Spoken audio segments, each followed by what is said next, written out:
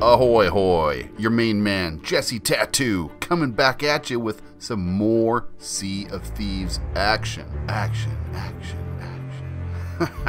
Did you guys check out that thumbnail? I'm a little bit proud of old Mr. Ironballs there. Anyway, let's get into the meat of this. We're here to talk about cannonballs, and not those kind of balls, no. We're going to talk about some of the rumored cannonballs that might be coming to the game.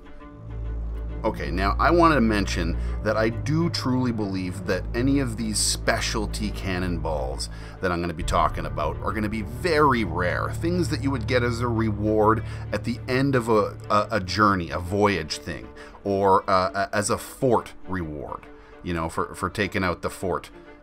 You know, not something that you're just going to find everywhere, not in every island. You might find them randomly in caves. Who knows what magical booty they're going to start hiding around in these islands, because as beautiful as this game is, we want more. Right away, we've been told a cursed cannonball. Now, I've read two types of possibilities for this. One is that it damages your own ship at random. There's just sort of a random ghost effect happens when you fire it, and it hurts your own ship. So it's a curse, sure. The other line of thought is it shoots a if it hits, it shoots a skeleton sort of onto the enemy ship, and now all the guys that were manning the cannons got to stop and turn around and deal with this skeleton for a second. And maybe it's like one of them ghost skeletons that's actually kind of hard, and you'll have to turn on all your lanterns to defend it or something. And yeah, something like that. So that's the cursed cannonball. That's one thought, right? Now, there's a bunch of other real types of cannonballs that existed for real, and these are all like speculative cannonballs, but these are ones that really should come to the game, and I'm going to kind of go over a few reasons why I think so anyway. Okay, so let's start with grapeshot. Is it grapes? Like grapes? Anyway, it's like a shotgun, and it's supposed to shred sails. So you could use this to maybe slow down the enemy ship. You know, like for a limited time or something, perhaps. And, you know, these things being pretty rare, you got to make sure your shots count and all this kind of jazz. So that's one thing, grapeshot. Another one is chain shots, or like bolo things. These are supposed to take out masts, but I don't see the mechanic of actually taking out the mast being a thing that you'd want to do. But or maybe not, like just makes sense in the game, let's say. But it does make sense for the grapeshot to damage the sails. Maybe you got to repair it or something. I just feel that the mast and the sails would be essentially the same thing. So I feel like they would pick one or the other, either the grapeshot or like the chain shot. One or the other is going to sort of tie up your sails a little bit and you know, put a hole in it or something, slow you down. Okay, let's move on. Now, hook shot. Think about this. A lot of people want this. Some sort of a harpoon. Something that you can shoot at a ship and, you know, maybe kind of tie it up.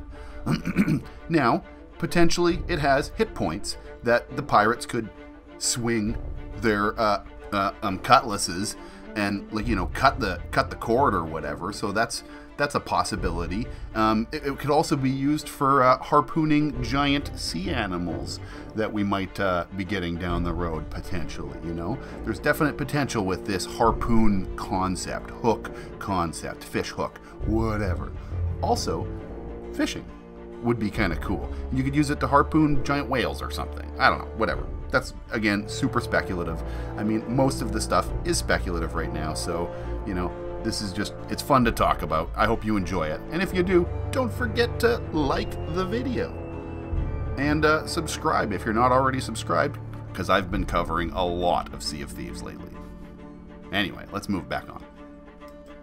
Now, there's been some talk about an explosive shot, or some sort of plunger that you can stick on the end of a TNT perhaps. That sounds like something kind of jerry-rigged, Mickey Mouse that might be kind of fun and fit the theme. But you can lob it at other ships and do, you know, the obvious, four points of damage. But maybe it's so heavy, it's got a really, really awkward lobbing, and it's very wasteful, and it's hard to hit things. So that's a possibility. Something like that would be fun, you know.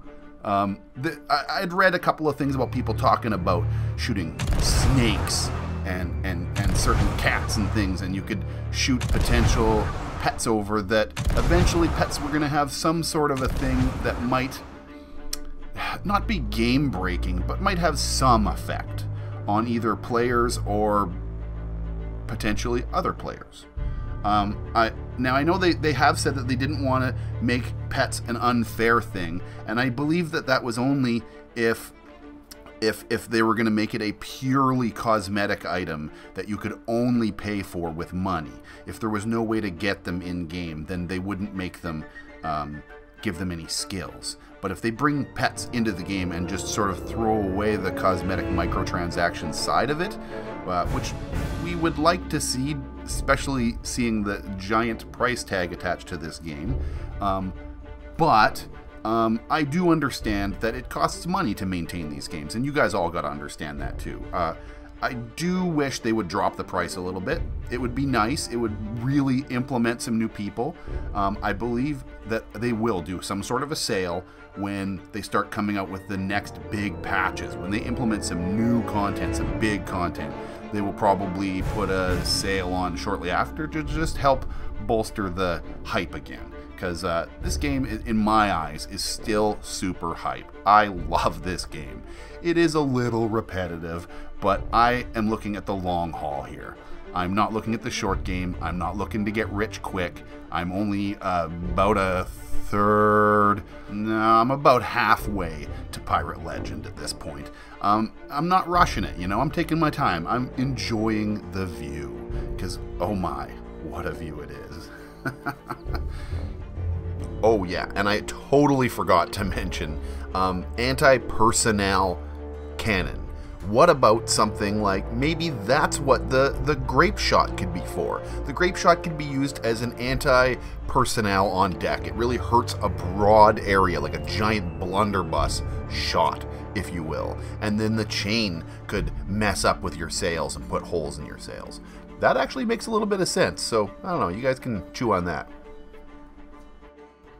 Also, you should all follow me on Twitter, because I post pictures and I tweet. Yeah. As, let's be honest, these videos and these open discussions is how we actually create change. And if we want these things, we got to make our voices heard loud and proud.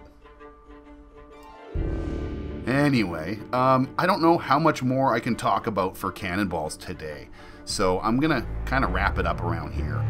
So don't forget to like the video if you did enjoy this discussion, and let me know in the comments below if you've got any ideas for Cannonballs, because I think this is something that needs to be discussed, is the future of this game. We all want more. Well, what do you want? Let's talk about this, you know? And maybe I can, you know, wrangle up some of this information and we can continue the discussion in the next video. Well, I hope you enjoyed today's discussion. And don't forget to polish your balls good before you fire them off. And I'll see you real soon.